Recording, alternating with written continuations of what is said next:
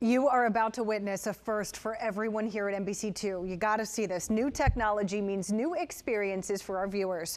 Right now, we have a crew live inside of a classic World War II aircraft, and that's not all.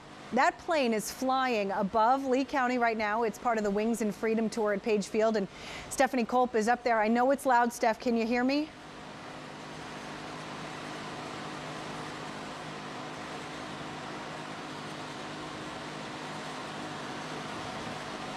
Yeah, I can hear you, Lindsay, and I'm smiling ear to ear. This is absolutely incredible. I am literally flying in a piece of history. This is a B-17 bomber. Planes like this typically flew over Europe during World War II, and they were used to bomb precision sites. They were very accurate in bombing.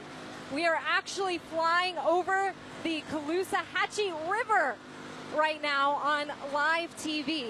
We just took off from Page Field out of Lee County. You're taking a look at the sky there. There's a lot of windows in here. We're actually about 1,500 feet from the ground.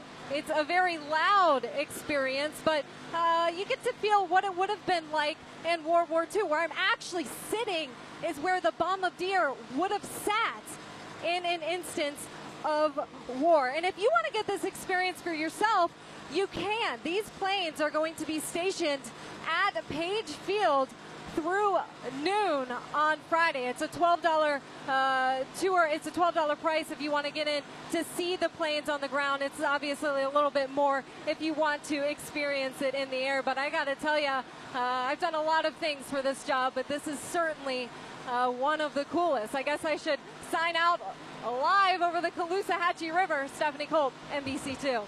Oh, my goodness. I'm not sure how long she's staying up there, but hopefully we'll be able to check in with her again.